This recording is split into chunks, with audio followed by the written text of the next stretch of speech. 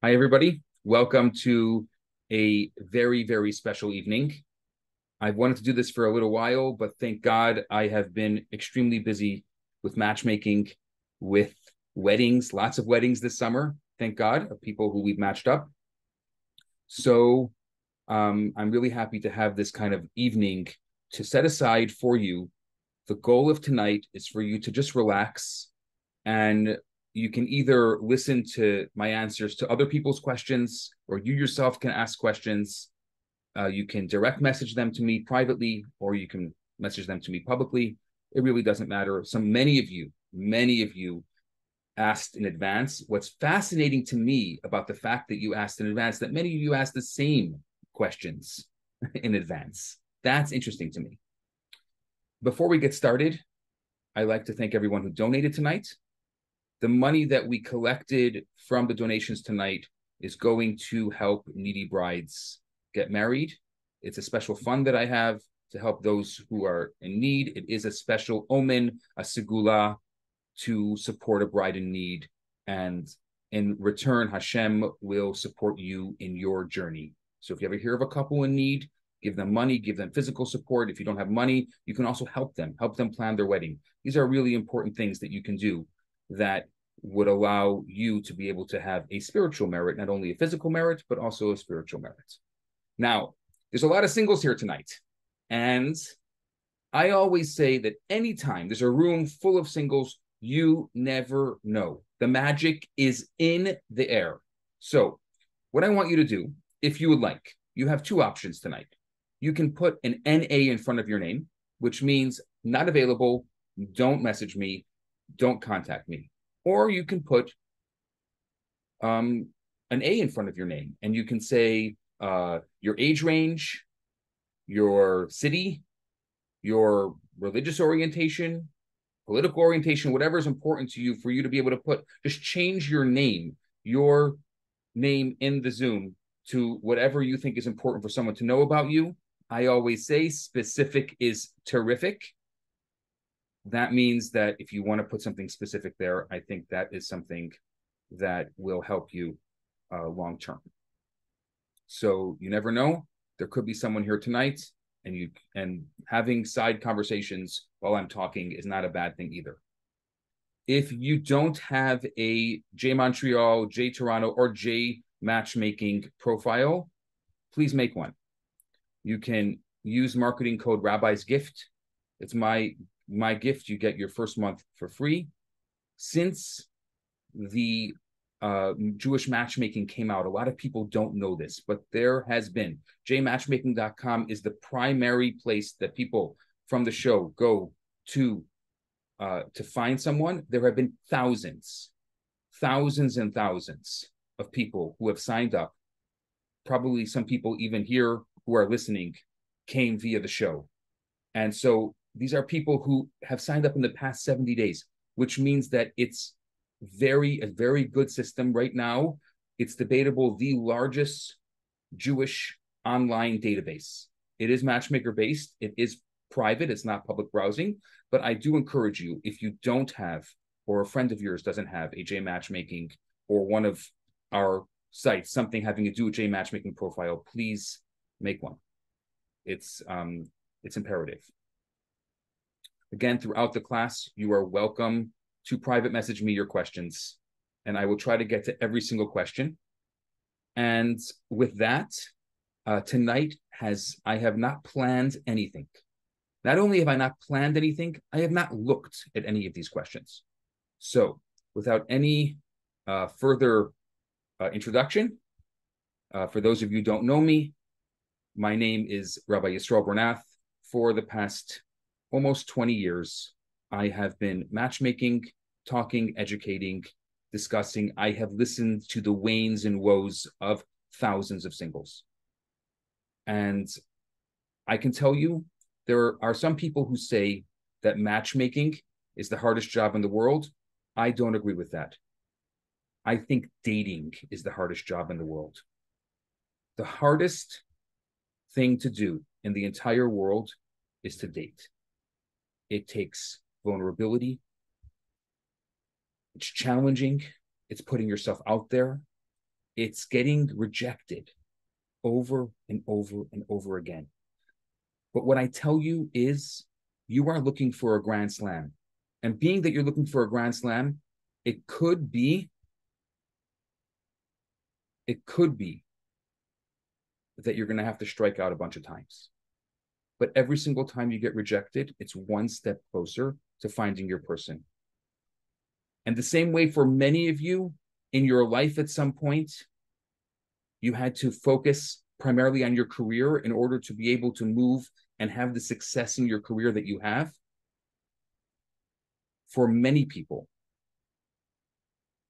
the time has come right now to focus on your dating life, on your personal life. You have to see it the same way. I don't think you should see it as a career, but see it the same way. See that your dating life is so important. Your relationship life is so important. Now, part of the problem is part of the challenge is that a lot of the things that we need to be good daters are actually the opposite of the things that we need to be good relationshipers, people that are in marriages, people that are in long-term marriages.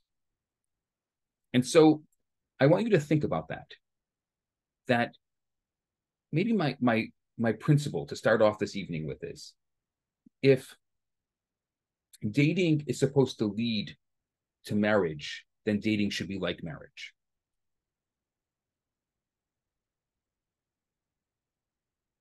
If dating is supposed to lead to marriage, then dating should be like marriage. With that, I'm going to go into some of the questions. The first question that I got tonight, and I'm going to ask it the way that it was asked. If you're in a relationship and someone wants to take a phone break, what does it mean, and how can you handle it? It is different if the relationship is long distance. So I'm assuming that this person is referring to a long distance relationship, because why would someone have a phone break why would be talking on the phone? If you're in person, you should be in person. So when someone suggests a phone break, it generally means that they're seeking some kind of space. They're seeking time for self-reflection. They're seeking the ability to recharge without the constant focus and in your face of the relationship. Relationships can become heavy. And that's without the added pressure of other things. So I think that how to handle it is to communicate. I don't know why it seems to be that dating has become a game. I don't think dating is a game. It's real life. And why can't we just approach it with an understanding that this is real? And right now, I need a break. Not that I don't like you, not that you're not for me. Maybe you are for me. But right now, I need time and space to be able to analyze, to be able to understand. And if you can discuss that with your date openly, and you can understand the reasons for that break, whatever that break is, and you can set boundaries. Boundaries are fantastic in relationships. And don't worry about it. It's not like you're going to say, you have nothing to lose. And I think it's a good way to approach dating, if there's nothing to lose. If it happens to be that the person doesn't agree with you on the boundary, then it's not a person for you. That's okay. But if you need that and you listen to yourself and your inner voice and you need that, I think that's a very, very important thing. Now, with long distance relationships are inherently challenging. Thank God we live in a world of technology and we're able to connect in a different way. Now, if you have trouble connecting over technology, that's an important thing. Then probably long distance relationships are not good for you. If you don't have a problem, or somebody was saying before that they're willing to move anywhere, then I think that long distance relationships could be good. But you need to know that it's not going to be the same as being in person. And when you do end up in person, it's going to be much more intense than a regular relationship. And so you have to just be careful an understanding of that, that that's just the reality of your relationship. It's not bad or good. It's just the reality. The reality is that you're going to have this time where you're going to be talking and it's going to be built up. The emotional tension will be built up. And if you get together, it's going to be very intense. And that's just the reality of your relationship. Next question. I've had difficult, unsuccessful relationships in the past. Choices were made based on looks, religion, and career, not kindness or relationship skills, which I assumed were there. Okay. How does one shift or switch to look at and see the right qualities up front and still have some or all the nice superficial qualities that make life fun? I love this question. I love this question. So you're asking a couple of different questions here. I will try to address all of them. I think it's important for you to know that we are nuanced, multifaceted creatures. And external qualities and looks are important. Shared religious belief or professional accomplishments, these are important. But a lasting relationship is going to be more than that. And I love the fact that you realize that. Now, you're trying to balance that, right? Between what you call the superficial qualities and what you call the right qualities, which I don't know if that's true, because what you call the superficial qualities are also important. You need to be attracted. Now, it could be, I'm just saying this, and you may not like me saying this, but it could be the person that you're attracted to is not really, because you have this warped version of attraction based on Hollywood or based on the fact that whatever. You can use your own imagination. I don't have to tell you why people have warped views of attraction. So make sure that it's real attraction, which means make sure that you're the complement of the person that you're looking for. Now, what do we do about the right quality? So you need to be attracted, but really attracted. I'm not talking about I don't like using numbers for people. I think that's really disgusting that sometimes people use numbers. But you have to make sure that it's an authentic attraction. And then you have to talk about qualities. Qualities is a very difficult thing. Maybe you should shift focus, which means, number one, I want to say that I really appreciate this question, that you're trying to balance this, what you call superficial, with real qualities, because just that awareness, just the very fact that you're asking this question means that you're already recognizing that maybe the previous choices that you made didn't yield well, I mean, here you are, you're single. So obviously the previous choices you made didn't work. I mean, at least for long term. So just having that awareness is already an amazing way to shift focus. Now, external qualities are very easily noticeable. Intangibles like kindness, like patience, like these qualities, so to speak, that some of us are looking for, or hopefully most of us are looking for, I think they require a more profound observation, a more profound interaction, the ability to engage in deeper conversations, to ask open-ended questions, not closed questions, to see how a person reacts in varied situations. That is what dating is supposed to be. Dating is supposed to be the ability to really connect with someone on that quality level. You're not going to be able, I think the number one word I see on dating profiles is kind and travel. Travel, very popular. People want to travel. I'm very happy you want to travel. I would say those are the two, my anecdotal research here, kind and travel. So maybe write down a list. Start thinking of qualities that are non-negotiable for you. Just a few of them. You can't have too many, but a few non-negotiable qualities that you're looking for. And the word kind doesn't mean anything to me. Specific is terrific. I want to know what kind means to you. If kind is important to you, then tell me, define it. It's not one word, it's a definition. And kind means very different things to very different people.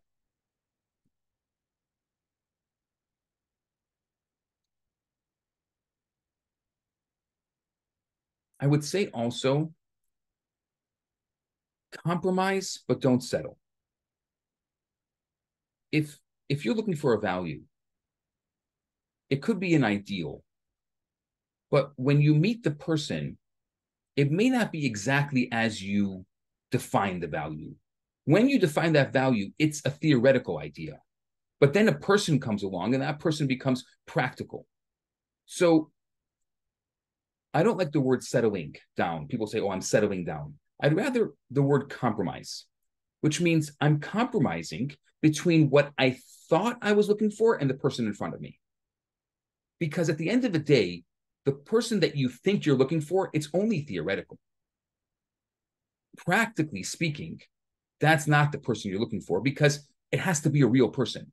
So until you're able to have a real person in front of you, everything that you're writing there is theoretical. So I would say have a balance, write the value, but then remember that when the real person comes along, they may not be exactly as you thought that value would be. I hope that helps. Next question. What is the best advice for me to meet someone? I've been trying really hard, but nothing has happened. Okay. I don't know what the definition of trying really hard does. So I think that there is someone out there for you. Everyone has a soulmate. It's not that one. Don't put so much pressure on it. Sometimes you put too much pressure on it. It's not that one, the one person. Everyone has a person. It could be lots of people could fit the goal, but you just need one. Lots of people can fit your values, but you just need one. So I don't know what that means that you've been trying to put yourself out there and it's not working. There's a lot of different things that you can do to put, first of all, physical. I know some of you, and someone asked before we went live here about privacy. I know some people like to be private, or some people are more introverted. It's much harder for you to get out. In that case, maybe you're not going to be going to as many events, but not always is events the right way to meet someone. You may need an intermediary. You may need a matchmaker or somebody to help, a friend. Friends are the best way. Go to your friend and say, you've dated a lot of people. Maybe you're a great guy or a great gal, and they weren't good for you, but they're good, and maybe they'll be good for me. Ask your friends to set you up. And I think that the best matchmakers are friends. It's sometimes really hard because you don't want to be the friend that's known for the person that it didn't work out. But I think we need to put ourselves out there. If you dated someone and they were good, but not good for you, think of someone you can set them up with. Think of a friend that you can set them up with. Sometimes you need a real matchmaker. There's a lot of great, you can use J Matchmaking. We have a lot of really great matchmakers on J Matchmaking, and I encourage you to use them. And it's becoming better and better every single day. Sometimes I think you need to broaden your horizons. It's possible that you're looking in the same places that you've always been looking and not finding success. So stepping out of your comfort zone, trying new activities, exploring different communities, get introduced to different groups of people. I think it's such an important thing. Somehow we often, because it's comfortable, I understand, we stay siloed. And people will say, I'll go to a city, they'll say, I know everybody in this city. No, you don't. You know everybody in your circle of where you hang out. Go beyond that circle. Be creative. Find other avenues. Be authentic. Always be true to who you are. If you're genuine in heart and soul, you're going to create connections. You're going to be able to create connections that will form lasting bonds. If the apps work for you, use the apps. Often I find that it's really difficult with the apps because not every one of those apps are looking for something long-term. So if you're looking for something that's serious and long-term, you may want to, some of the apps are good and sometimes it's not. So you have to be careful over there. Patience and trust. I can't stress this enough. If you run after it too much, it runs away from you. Love often comes when you least expect it. I'm not saying don't do your job. I'm not saying don't do the work, but somehow you meet this guy and he's like, oh my gosh, this could be the one. And there's so much pressure on this particular thing because this could be the one. This could be my soulmate. Relax. You're dating to see if you're interested. You're dating to see if you're curious. If you see somebody and you're curious for more, date him again. And if you date him once and you're still curious, date him again.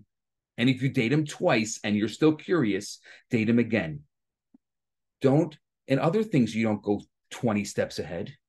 Just relax. I don't know what's going to happen in the future. But patience and trust.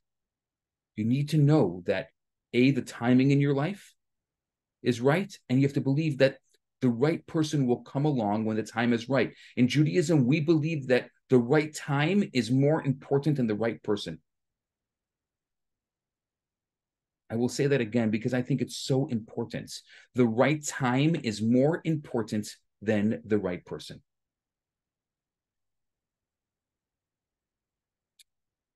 Mystery in your history. Reflect on past relationships. Maybe there's somebody there in your past. There's a lot of studies that show that in your past, there could be someone that you've dated that maybe was the wrong timing then, but could be the right timing now. A lot of people, if you ask them about their long-term relationship, they'll say, oh, they met here, and then they met again here, and they met again here, and they met again here. Think about your past. Okay. I wasn't planning on spending so much time on each of these questions, but I guess I'm feeling that maybe some of these questions are really important to spend some time on. And so for those of you who are just coming in, you should know the reason why you see different people having their city and age range and religious background is because if you're available, if you're not available, you can put an NA in front of your name. If you're available, you can put an A in front of your name, and you never know. There could be somebody here for you, or there could be somebody here who will get to know you, who has a friend for you. Think of yourself as the matchmaker. Not only you're looking for yourself, look for your friends. And I guarantee you, if you look for your friends, God will give you the gift of someone looking for you, and God will look out for you. The next question. I'm divorced, yet I still believe in marriage and the blessing of nachat, Hebrew for, I guess, pleasure or nachat, there is when God is with the two people who are happily married. My question is a spiritual one. What is the best way to meet the other part of my neshama?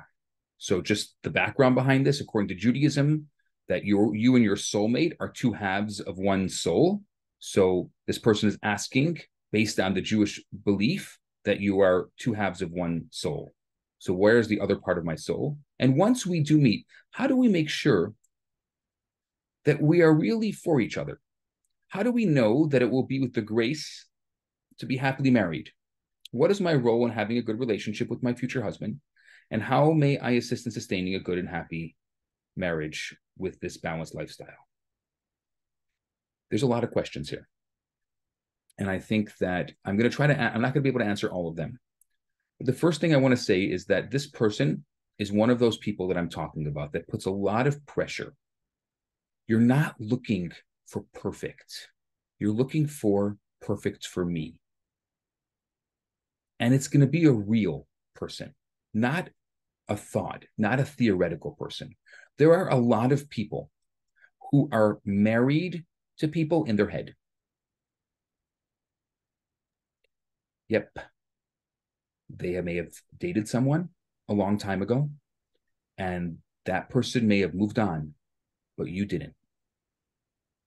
If you're one of those people, it's okay, but there's no space in your head for anyone else. There are other people who are married to an idea of a person in their head, which means they have a list and they're looking for a specific person. And I'm happy, and you will get that person, exactly the person you're looking for.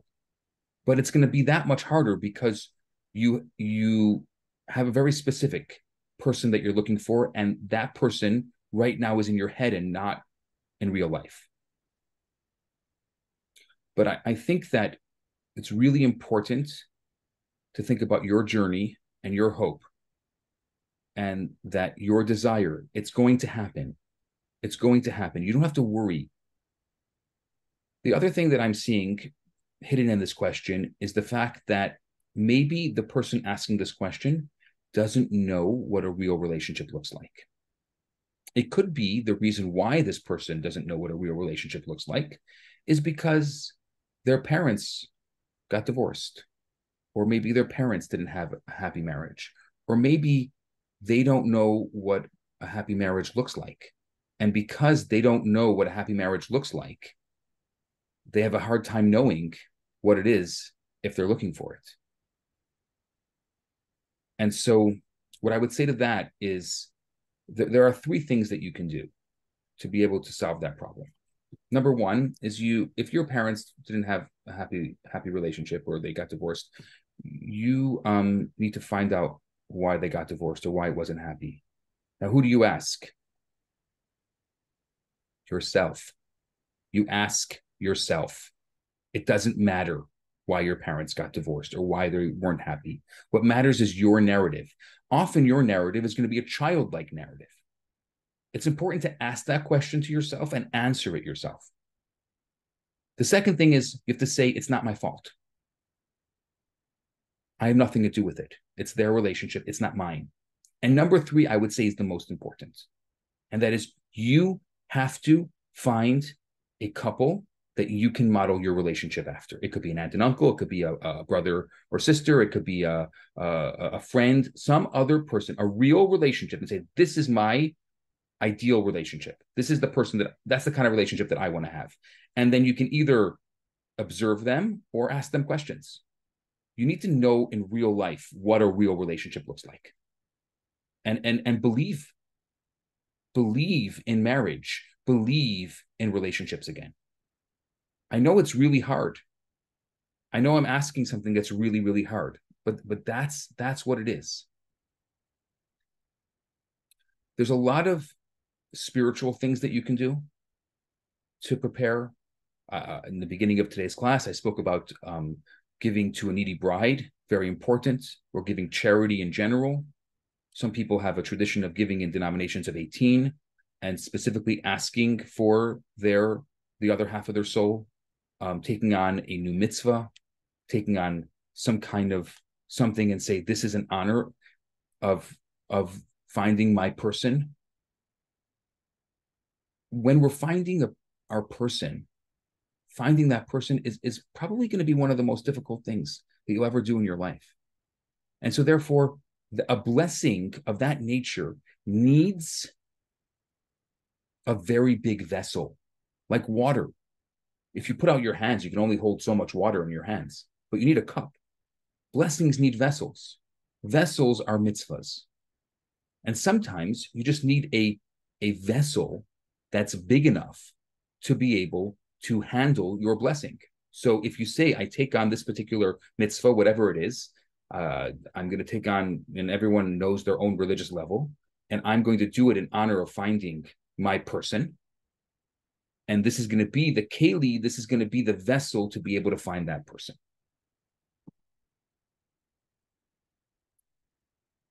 Next question. How do I know if the guy I've been dating a while I'm feeling emotionally distant from. How do I know if he's really warm and capable of being emotionally in tune, being able to connect with me in an emotional way? How can I tell if someone will be warm and emotionally present once you're married?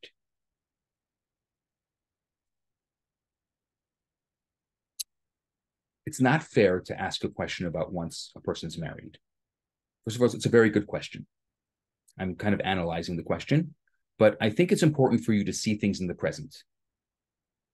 There could be a million reasons why someone's distant, and 999,000 of them could have nothing to do with you. Maybe a million of them could have nothing to do with you. So I think it's important to open the conversation, to be direct. And I think that part of that being direct is actually opening a conversation and communication, which is one of the pivotal things that we need to sustain a long-lasting relationship. So just start talking, broadcast live, say the thing. Yeah, maybe it'll be hard. Maybe the person won't be able to accept it, but opening up and being vulnerable and sharing your feelings, I know it's difficult. But if you feel emotionally distant, the only way to feel emotionally close is to be vulnerable. Now, if the person doesn't respond by being vulnerable, then you know that there's something more than you, and maybe perhaps this is not the person for you because, well, you want someone who's more emotionally available, and this person doesn't have the ability to be emotionally available. I think empathy is also important. When you share your feelings, think about, does the person try to be empathetic, or does that person brush your feelings off? It could also mean that your relationship is asking for closeness. It's asking for the next level. Maybe it's just asking for something more. But at the end of the day, I would say if there's something bothering you and you are the person who's emotionally available, you're probably intuitive as well. So trust your gut, trust your feeling, trust your feeling that's combined with your logical reasoning, and it's going to guide you. And you can also ask for advice, specifically for someone who can give you advice. Okay. Next question. I'm gonna move from some of the questions in advance. I have a bunch more that were asked in advance, but I'm going to move to some that are just asked because my direct messages here are really blowing up. So I want to make sure that we can get as many as we can. And I see that our time is moving. So if you're unsure about, for example, covering your hair, how do you approach that in dating? Since a lot of time men want to know if you are 100% going to do it or cover your hair. So if you're unsure if you're going to cover your hair, you probably don't want to date someone unless you're ready to cover your hair that is of that religious level, right? What you're talking about is a particular religious level of orthodoxy that those people want after marriage. The woman should cover their hair. And if you're not ready to do that, then don't date someone. That would be disingenuous. But if you're like, I don't know, and it doesn't really matter to me, and if that's what he wants, then I'll go with it, then you can date them. But don't be disingenuous. That's what I would say. Next question. Jews of color and the dating scene. What are your suggestions? Is there a city or state where there's more options? I don't know. I mean, I've set up a lot of Jews of color, and I don't think it's an issue. I think that I don't know because I'm not a Jew of color, so I don't want to speak to an issue that I don't know. But I could say that from speaking to and spending time with various Jews of color, sometimes we think that there's a bigger issue than there really is. I'm not saying that it's not difficult, and I'm not saying that there aren't times where people will not date someone of color, but sometimes it's more in our head than it is in real life. And like anything else, you have to be vulnerable and put yourself out there. Okay.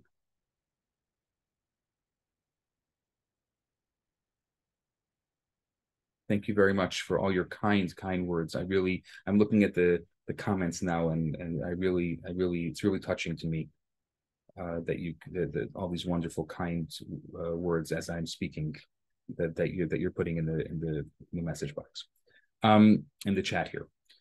Next question: thoughts around building true conviction about someone if all is going very well, but no prior relationships to compare to.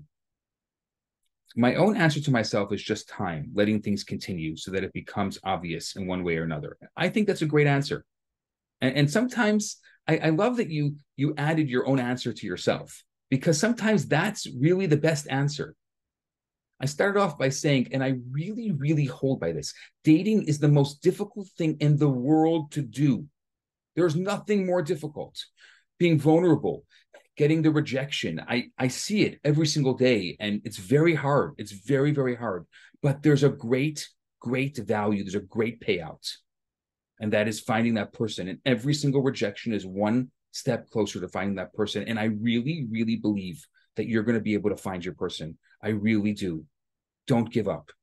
Don't give up. There's somebody out there that is just as much looking for you as you are for them.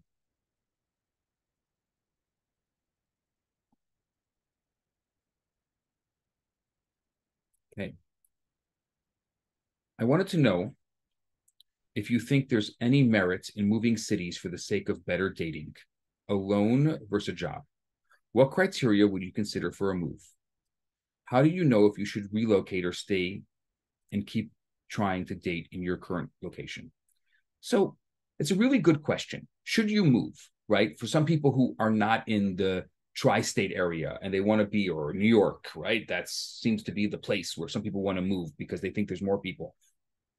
I don't think more options equals a better chance of finding your person. You only need one. Today, you can move virtually instead of physically. You can date long distance. I don't know. There is an idea within Judaism, Mishana Makkah, Mishana Mazel, that which translates as if you change your place, you change your mazal, your luck, or mazal really means the constellations or the stars are aligned differently for you. I'm not going to say from my experience that it's the best thing to do just to date and move just because for no other reason than you think that there's a better chance. Maybe. Or maybe you can try doing it for a week. Go on a long vacation in that place that you want to move to and just go to all the events you can in that place and see if God has it in store for you and the stars are aligned for you during that time. But to just pick up and move, I'm not 100%. Let me think about that a little more. Next question. Can you address the difference between dating after widowhood versus divorce or never married? I had my person and lost him, and it feels like it's more impossible for a second chance at love, especially as a young widow. First of all, I'm very sorry, and my condolences. It's very hard to have your love and to lose that person. I don't know if I can give you a general answer. This is maybe something a little more specific, but I will say that nothing will be the same as you had it. And that's part of the mourning that you have to go through. It'll be different. And you may not, sometimes we look for the same, but we're never going to find the same, or we compare to the person who passed, but that person has passed, and it's very hard to compare. And it's not fair to the person that you're dating to compare. I do think that there's a chance. Now, what's interesting is that you differentiated between widowhood, divorce, and never married, and there is a lot of differences there, though they're more specific, those differences. So I'm not gonna address them right here, right now. But I do think that's a very, very important question, and I think that it's an important exploratory way of really exploring and looking deeper as to the kind of person that you're looking for. It could be that, based on your question, And I don't know the difference and the details of your question, but based on your question, it could be that you're not ready to date yet. And that's okay. Sometimes we're not ready to date. And it's okay. You can say, I'm not ready yet, but I will be ready soon. And you can ask, what do I need to know to be ready? How do I know I'm going to be ready? That's an interesting question. But sometimes we're not ready, and it's okay. You don't have to be dating all the time. Next question. When should you meet if you are set up with someone in another country? I think that there's no rule to it, but you should not be dating via video or phone for too long. How long is too long? Every person is different. I don't want to give a number of how long is too long, but not long. Don't let it go on for months where you don't see each other. Don't let it go on for weeks sometimes. I don't know if I have a clear answer. Next question. Thank you so much for this invaluable class. You're very welcome. I'm very happy to be here. It's really special to be here tonight and to be with you. I'm a 55-year-old young woman who has been divorced for many years. I have two very healthy, communicative, loving relationships that have both lasted over 2 years. We never fought. We had common upbringings, felt safe to be my authentic self. My friends and family liked both of them and supported the idea of the two of us together. Fantastic. Each of our children and parents thought we were great together. We loved being with each other and each other's families. I never wanted to put pressure on the man, but after 2 years, I asked him, where do you see this going? And by the way, before getting serious, I asked them both, do you want marriage, a long-term relationship? And both said yes. I asked again on the second date to confirm, not to waste time, my time or the time, as this is what I want. When that question came up, in the short, the answer is you are looking to the future and I am the present. I just said it. I run after it. This is what I do. I convince I am the one. Why? Wow. Okay, I'm going to try to see if I can answer this question the best I can. So, just because somebody is marriage-minded doesn't necessarily mean that they're going to actually pop the question. Some people are scared. They're just scared of popping the question. So you have two options there. If you're dating someone, let's say you're a woman, in this case, you're a woman who's dating a man, and you feel like, no, come on, where's the ring already? You have two options. Option one is you wait until he's ready, or option two is you propose. Oh, this is a world of equality. Why can't you propose? Well, just buy a watch and get down on one knee and say, will you marry me? If you want, you can make it really special and put some flowers all around. I don't know. But if this is really a world of equality, why can't women propose? Look, I just had this situation. The woman everything was perfect. And she said, he's just not asking the question.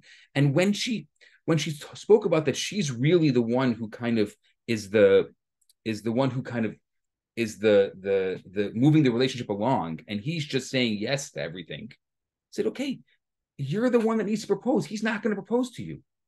I said, go propose to him. And she did. And he said yes. And they're getting married. I don't think it's a bad thing. I think it's a wonderful thing. So that's my first thing. The other question that you have to the fact that you're running after something and you're convincing that this is the one, and how do you attract without convincing? This is an issue that I see quite often. And the issue is where your heart and your mind are not meeting. Now, I can do a whole class just on this. I can do a class on a lot of these questions, but I can do a whole class just on this. So your heart feels you're attracted to one thing, but your mind knows that that's not good. And I think it's really important, and there are really good exercises that we can go through, and maybe at some point we should do this, to be able to make sure that you're attracted to the same thing that your mind knows that you need. And that is probably why you are running after, perhaps in your words, the wrong thing.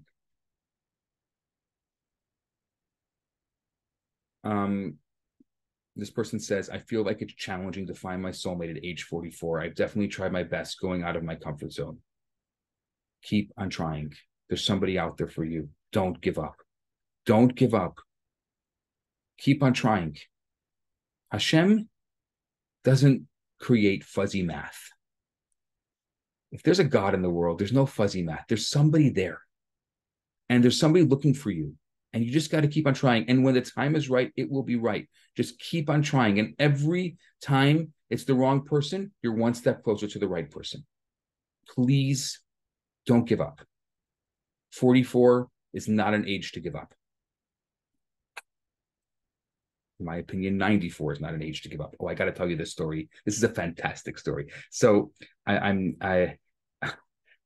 this woman calls my office, and I happened to be there, and they asked me if I can take the phone, and so I took the phone, and she says, "Hello, is this Rabbi Bernath?" Yes. Are you the matchmaker? Yes, yes. I'm 92 years old. I want to get married. Now, if 92-year-old tells you they want to get married, you got to listen to this. This is too good. So I said, sure, okay. And what are you looking for? You know, at my age, you can't ask for too much. I said, okay. So what do you want to ask for? And she says it straight up to me. She says, I think the main thing I want is I want a guy who can drive at night. And to that I say, 44 is not too old. The 92-year-old wants a guy who can drive at night. So go find your person. And you know what? Maybe that's all you need, a guy who can drive at night. I'm just saying, maybe 92 and 44 are the same. Maybe not. I don't know. I had to tell you that story. Sorry, it was too good.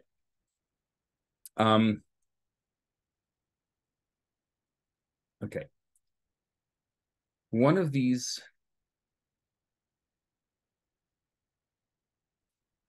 because there's a bunch of questions here I don't understand. I'm going to have to come back to them. Is it possible that I didn't recognize my soulmate when he came along? Interesting that you're asking that question.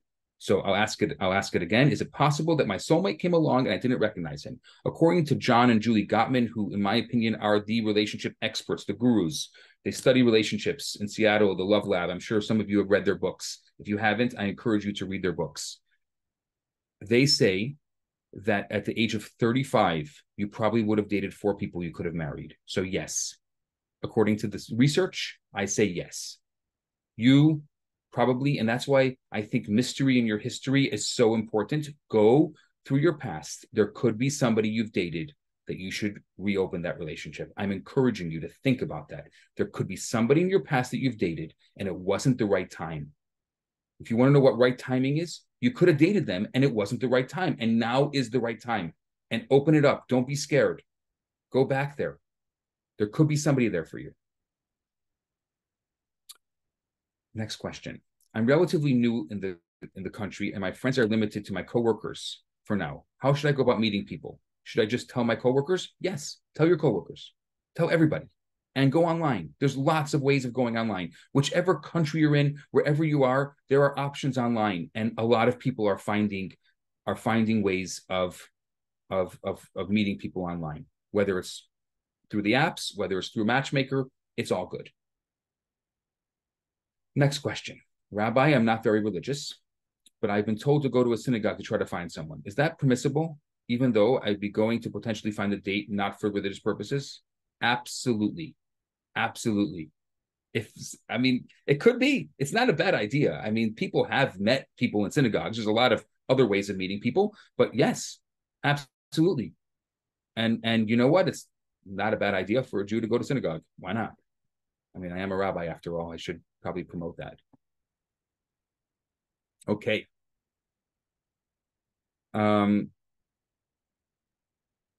Is there a suggested amount of time to date if marriage is your purpose for dating?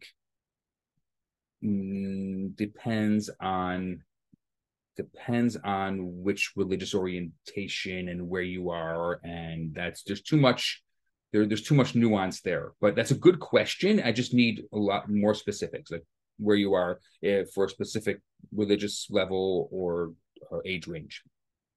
When is the proper time to ask someone what they're looking for in marriage? I'm divorced. When is the proper time to ask someone what they're looking for in marriage? If you're marriage minded and you are dating for marriage, right away.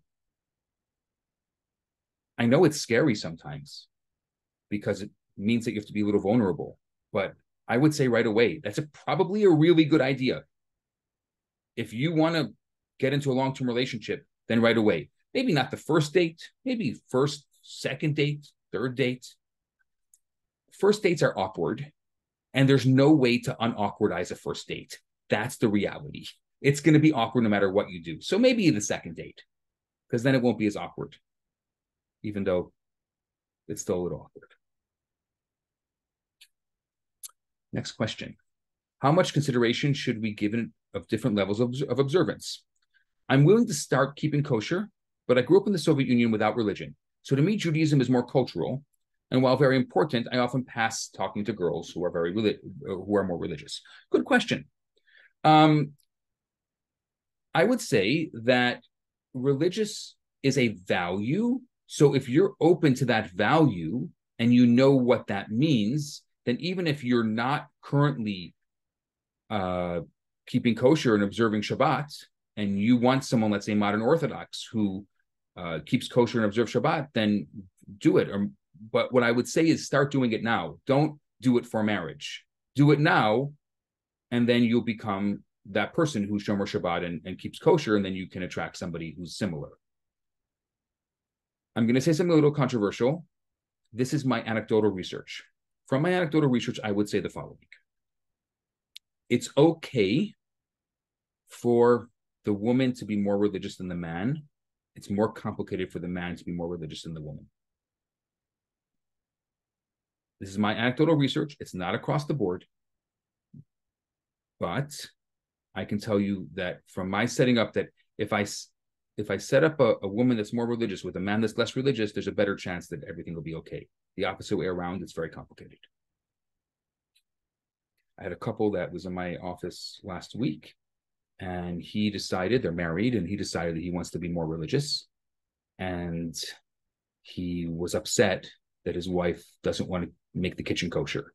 And here I am, the rabbi. He's like, Rabbi, tell my wife that that she should make the kitchen kosher. And I turned to him and I said, how often do you cook? He's like, well, never. So sorry. It's not your jurisdiction. You can't decide if the kitchen's kosher because it's not your kitchen, because you don't cook. If you cook, you can decide if you're kosher. The end.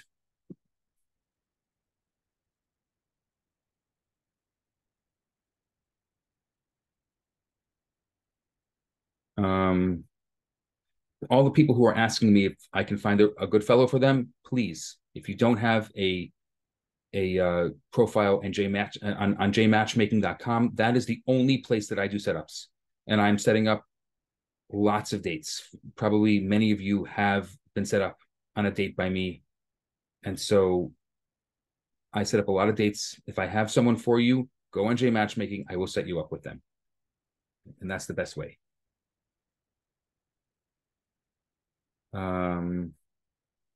Okay, next question. How do I get out of the friend zone? Oh, the friend zone. How do you get out of the friend zone? That's a rough one.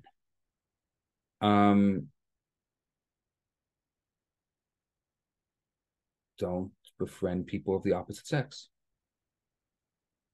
Is that too straight up? Should I be nicer about it? I think that if you're looking for something romantic, don't try to friend everybody and then find it to be romantic. Go for the romantic. It's not true. It could happen, but it's not true that friends leads to romance. It could happen, but often not true.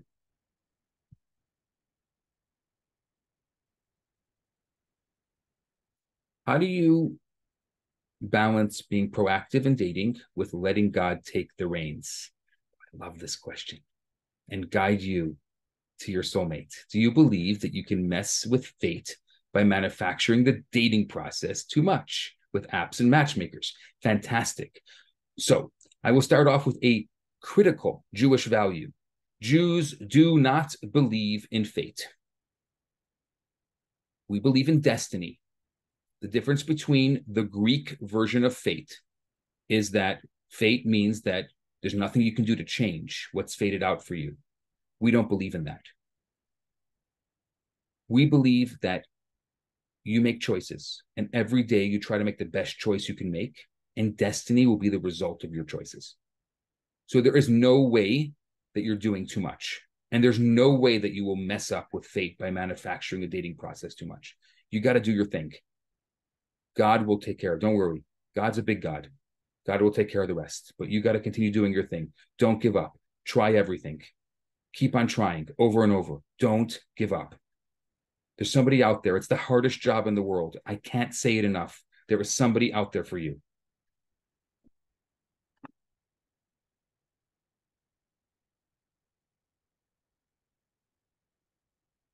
Okay, going back. I'm wondering if you have suggestions for working with matchmakers on some of the sites when they say the options are limited and that there aren't good fits out there for you, or when the matches are off target and not meeting basic requirements. So what I would say is you have two options with matchmakers.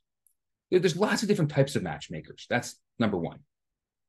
If you're on, let's say, a site like whatever, any of the matchmaking sites that are out there, you have a couple of options. When a match is off target, then you can just be clarify that this is what I'm looking for. Or maybe you just want them to send you as match. Maybe you're the kind of person that just wants to be able to go through matches. If you want more quality matches, then be specific. Say, I want more quality, and this is the criteria. Specific is terrific. So if a matchmaker knows something specific to know you by, they're going to probably be more accurate in your matches. Making finding my partner a priority with a job and children and a solo mother makes it a very difficult endeavor. I agree with you. So try to do the best you can. No one's asking you for any more than the best you can. Okay. Next question. Thank you for hosting this event. You're so welcome. My question is, how important is location in the dating process? If one is located in a central location like New York, should one feel compelled to relocate to a major city in hopes of engaging a larger dating pool? So I did approach this before, but maybe I'll go a little more deep dive on it because maybe there's more that we can learn from it. Location is very important. It plays a critical role in the dating process. So yeah, places where there's larger populations, there's going to be more numbers, but that doesn't mean that it's going to work for you. So you have to decide what you want, quality or quantity. Larger cities will offer a broader pool of potential partners, which means you'll have more opportunities for meeting people. If you're the kind of person who is looking for something specific, probably more opportunities to meet people is going to be very beneficial for you because you have very specific criteria and you want to find that. And you probably won't find that in a smaller community. But smaller communities provide something else. The pool may be smaller, but they're tighter knit, which means you can have more meaningful connections and you can have more introductions in those communities. So don't disregard the smaller communities. It's a big mistake to disregard them. Something else I want you to think about as well is that it's essential to think about the type of life that you envision for yourself. If you value the hustle and bustle, if you value lots of events, being out every single night, if you value the diversity of a big city, then moving to a place like New York could be very beneficial for even reasons beyond dating. But if you appreciate the quieter pace, community involvement, proximity to nature, I don't think that moving solely for dating is going to yield happiness in the long run. I think you should really think about yourself first and then think about the potential for the future. something else that maybe you want to consider, that in smaller communities, there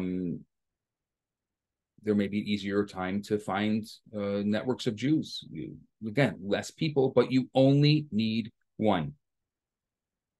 You only need one. I can't say it enough. And then, of course, online dating is very important.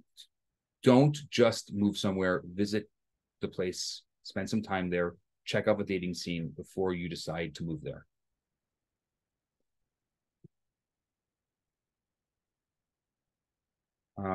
Okay, next question.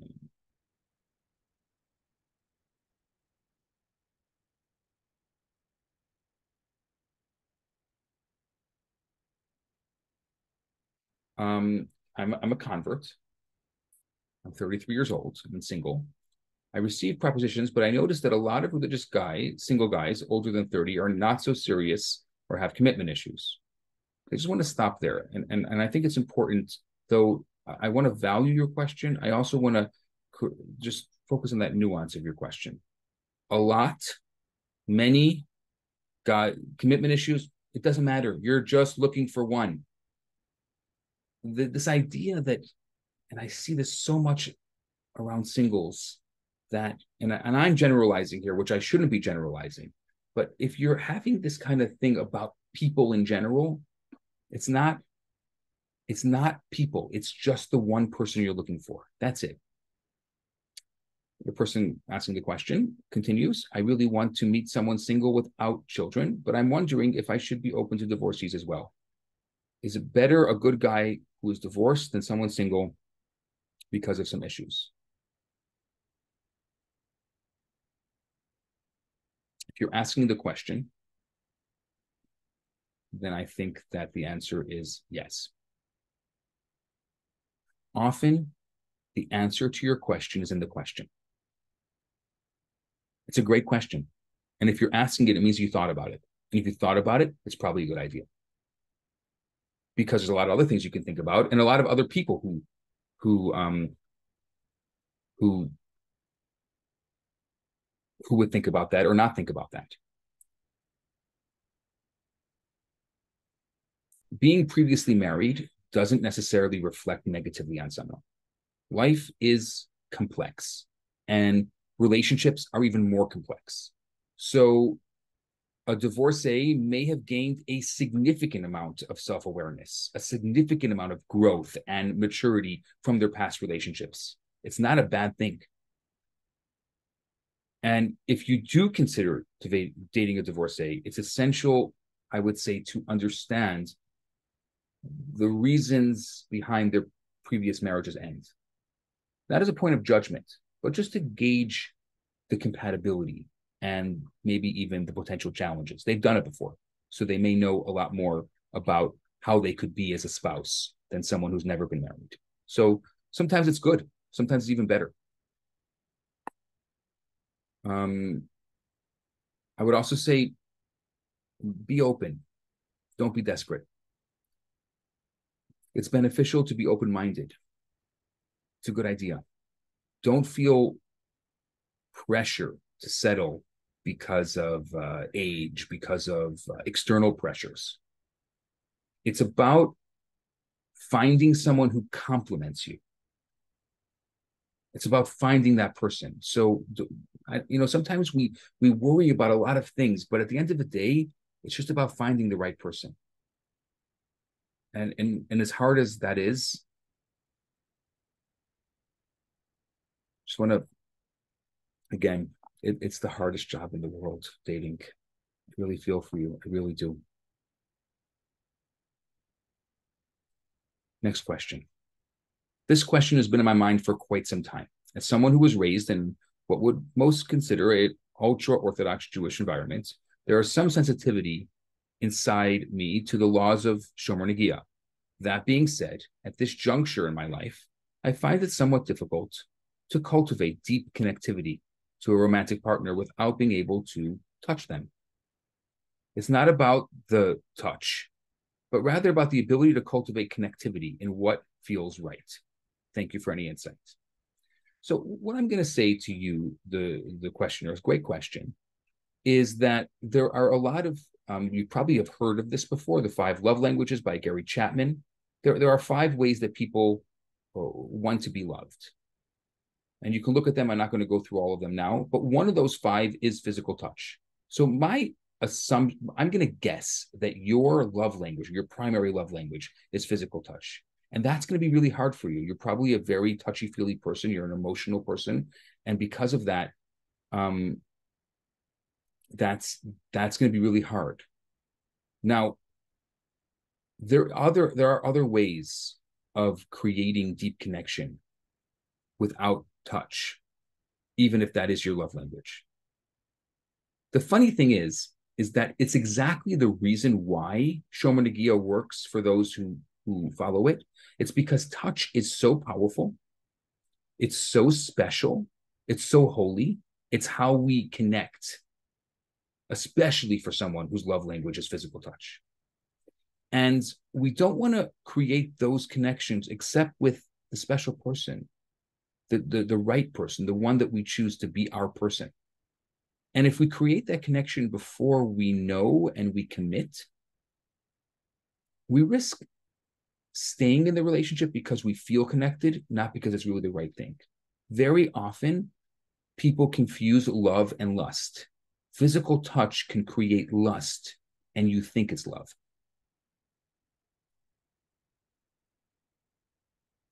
And so it could be, and again, it's not for everyone. Some people don't follow this, but for someone who does follow this, it may be exactly the right reason for them.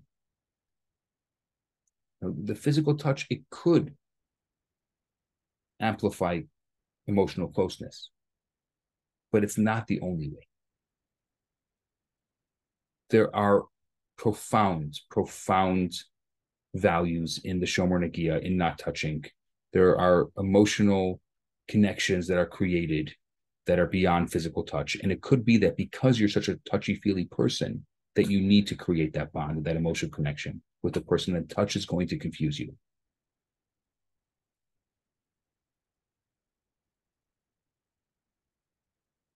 Okay, next question.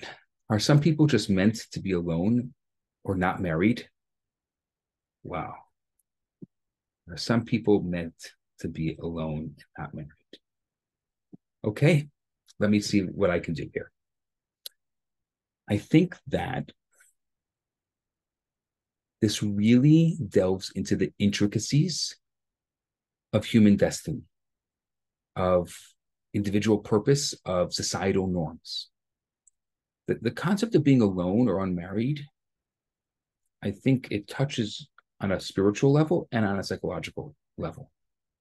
So, within Judaism, in traditional Jewish thought, marriage is the most important thing that a person could do in their adult life.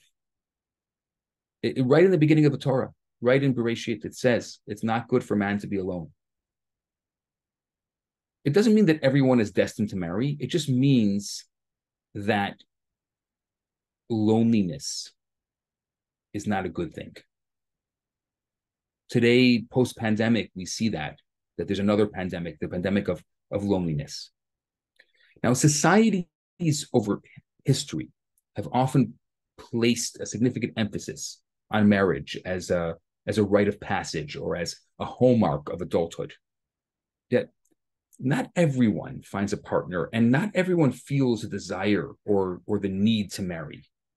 So I think it's important to differentiate between the societal expectations and your individual path. You might have,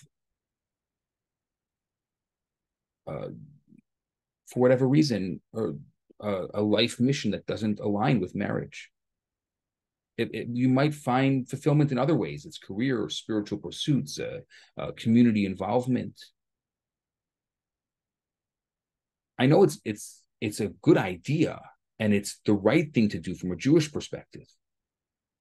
But for some people, it's just not practical for whatever reason. It could be that because you don't know what a marriage looks like, because you don't have role models for marriage.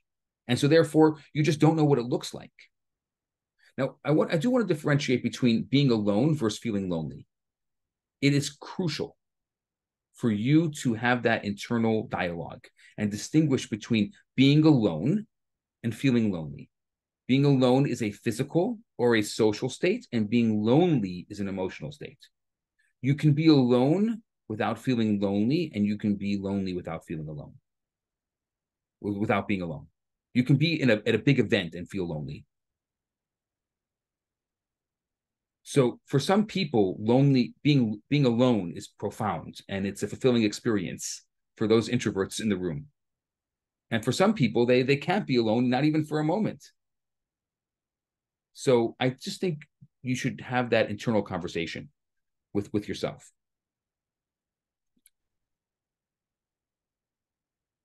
If you want to find someone, there is someone out there for you. If you don't want to find someone, there's no one out there for you. It's your life. And don't do it because, your parents or somebody else wants or society wants it. You have to do it because you want it. And if you don't know why you want it, then discover, look into it. We live at an amazing time where we have access to information like never before in history. And because of that, you can find anything you want to find.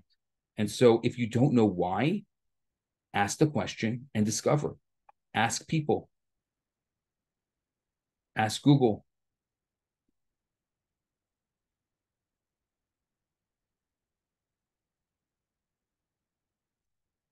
Next question.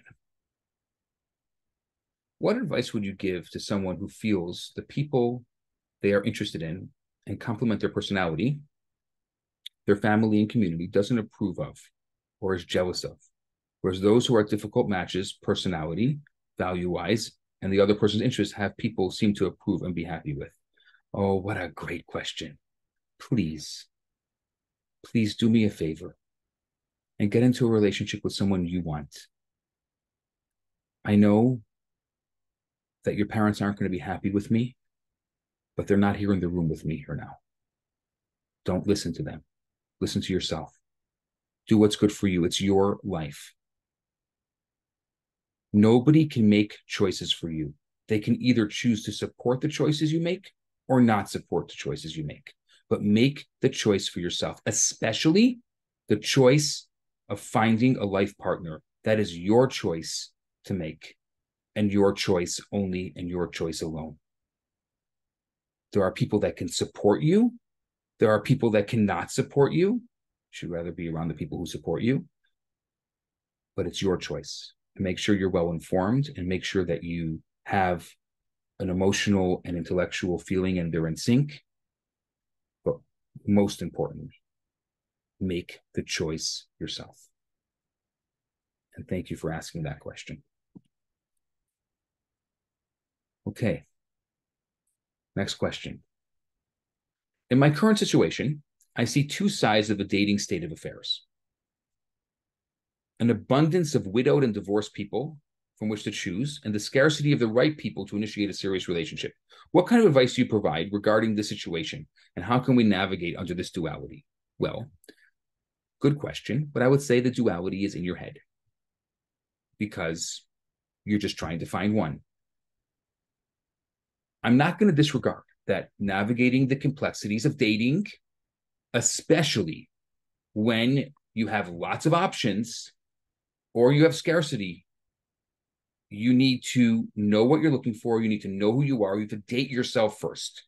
You need a patient approach. So again, and I've said this before, quality over quantity. You're just trying to find one. Communication. Vulnerability. Dating takes vulnerability. When you're dating, especially in the early stages, open communication about expectations. Open communication about values. Open communication about relationship goals. It's going to make it so much easier. And please, on your list, you can have physical attraction, but don't make it number one. Make it number 2 or 3. Look beyond the surface.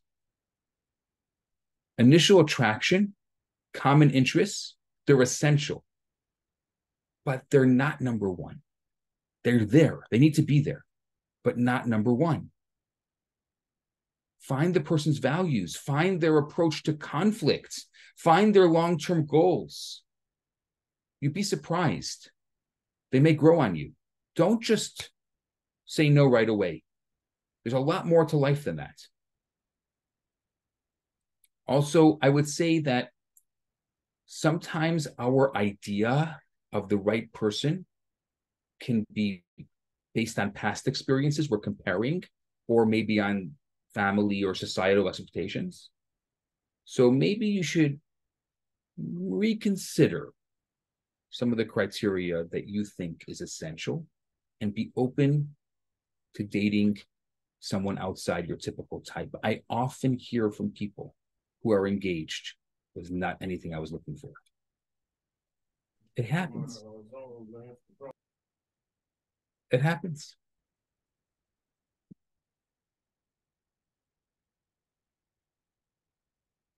Okay. Please, if you have a question, just write it in here, and I'm happy to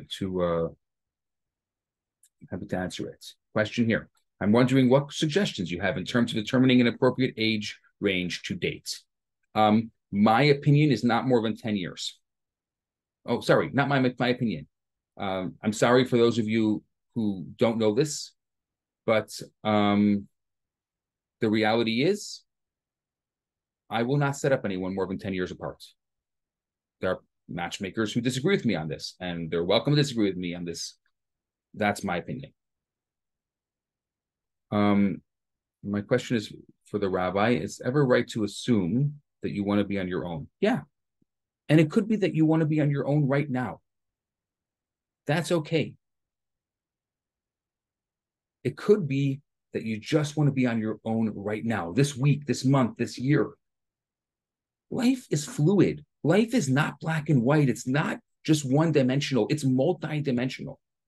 And it could be that you don't want to date right now. If you don't want to date now, it's okay. Take this time for yourself. Look within. Spend time. Grow. And I think it's such an important part of this. So often, it's not the right time. It's just not the right time. And that's okay too. Thank you for all the love messages that people are sending me. Really appreciate it.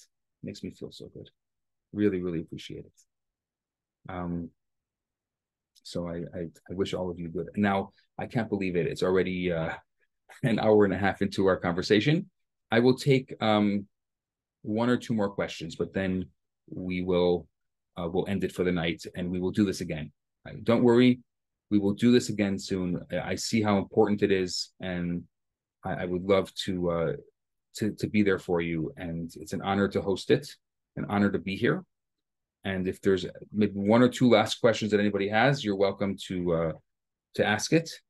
If you are talking to someone and it's a great conversation, please take their information now so that you don't get stuck where I turn this off and you're not online anymore. Make the move. Okay, this question: what is the most timely advice that I can give you today? The most timely advice.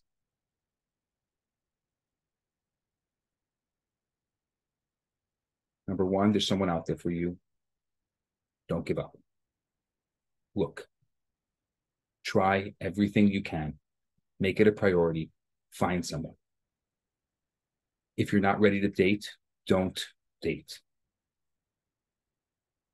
There is someone for everyone. There is someone for everyone. Your time will come. Just savlanut, be patient. Everyone has their challenges. You ask, why does God make it hard for someone? I don't know. I'm not God, but I guarantee you that I've got a lot of questions for God, and that's one of them. A lot of questions. And you know what? I'm not sure I want that question answered right now.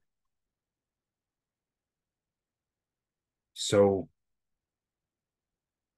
I think you should always know that there's someone there. And there are people out there who care. And Hashem should bless each and every one of you, that you should, just by the fact that you're here and the fact that you care enough to listen, and that you spent the past hour and a half in this space, in this room, and we've been here together, just that fact alone, that you care enough to be here and you're listening and you're open to new ideas, Hashem should give you through this beautiful time of year, which we just passed, Tu B'Av, that you should be able to find your person and your person should be able to find you. And I hope that you tell me and you share with me, and I can't wait to be able to hear the good news that you found your person. Have a good evening, everyone.